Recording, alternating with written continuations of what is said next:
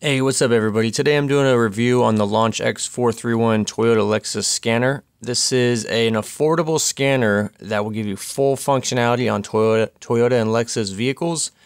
This is just what comes in the box. Currently, this is on Amazon.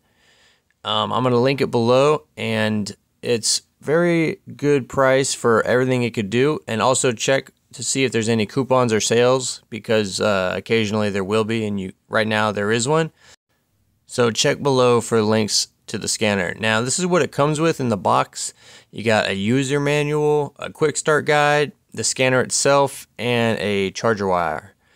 Here's the quick start guide, and then here it is right here. It's a 4-inch LCD screen. Comes with everything you need to get started, and a charger wire there. So let's look at the box real quick. This has OBD2 function for all brands. So if you have a non-Toyota Lexus, you could still plug this into another brand of car and pull codes or read live data from the PCMs. It has the mall function, more on that in a second. And then it has free upgrades, multilingual support, and you can read live data. It's really great. Now real quick, on the mall function, this is so you could buy extra features on the car. So say you wanted to just upgrade to have even more functionality and access to whatever cars you're working on, you could go to the mall and buy that on there. Here's the back. Like I said before, it has a 4-inch screen.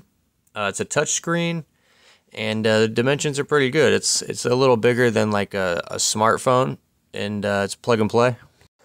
So any module on the car, this scanner can get into, and it can read codes. It'll have bi-directional control, which I'll do an example in a moment. It could read live data from those modules. It could perform health checks, and we can also program keys, which I'm going to do a tutorial towards the end of this video and show you how to do it. So to use it, you plug it in your car's DLC.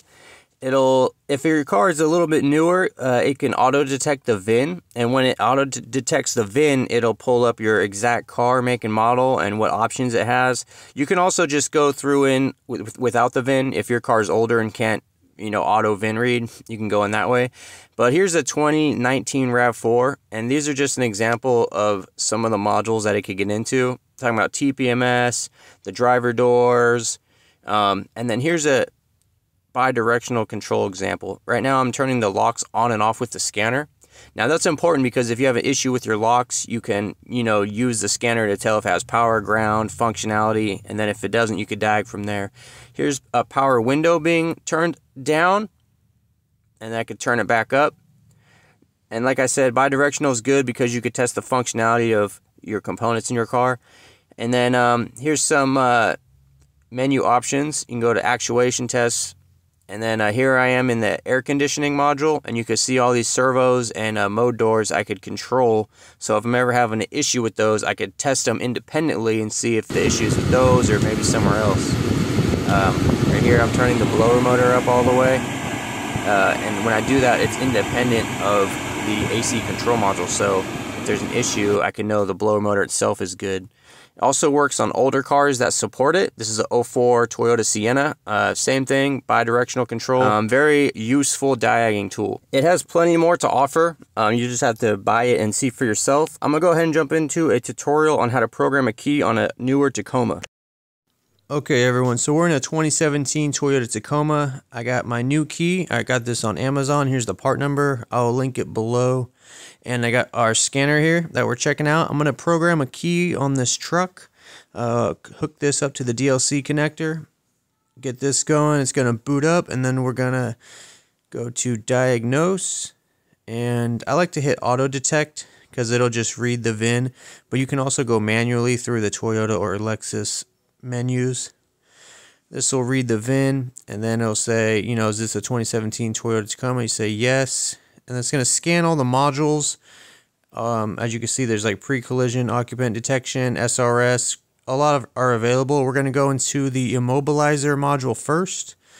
And when you go into a module, it likes to give you a little heads up about what the module does. Let's go to special function. And then we're going to go to transponder code registration. This will register the chip in the key to allow the car or the truck to start. It's going to say you have 3 steps. And all you do is you follow these 3 steps. So the first one is remove the key from the cylinder and insert it back in and turn the ignition on. Press OK. The next step is going to be to remove that master key and then press OK. So just pull this out, press OK, and then step 3 is insert the key you want to program within 10 seconds. So I'm going to put the new key in. I'm not going to turn it or nothing. I'm just going to put it in. The car will remain off. Just put it in and then push OK. It'll say now registering. And then after about 30 seconds to a minute, it'll say key registration is complete. Now, this key will now start the car. So I'm going to go ahead and start it. I'll show you. This is my new key. I'm going to go ahead and start the car.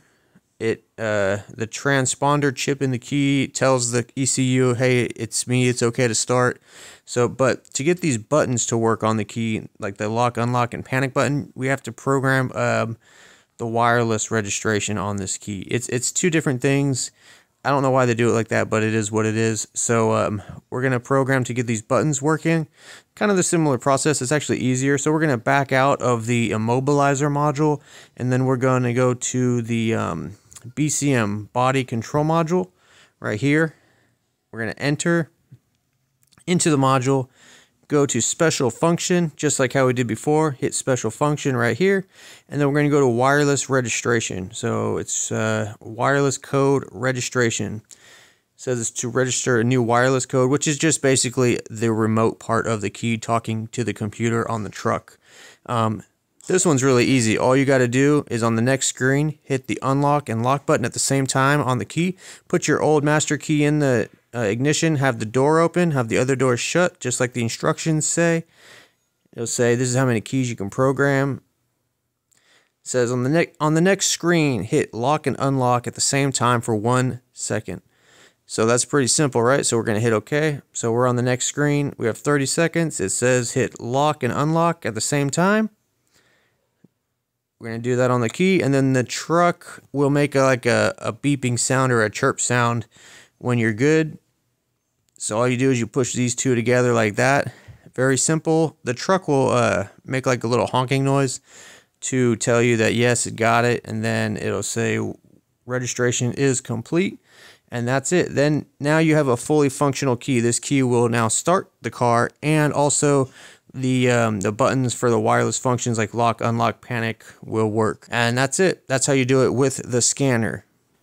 Now if I were to use Toyota software, I would have to have TechStream. I would have to pay for the software. I'd have to buy an expensive cable like the Mongoose cable, which is a good cable, but it's about $400 to $500 just for this cable. And then I'd have to use it with my laptop. The scanner will give you the same functionality as Toyota TechStream.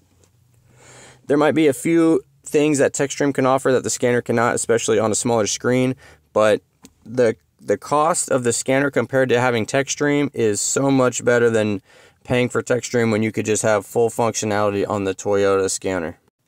Alright guys, well that's about it for now. Great scanner for the price. I highly recommend it. It'll be linked below.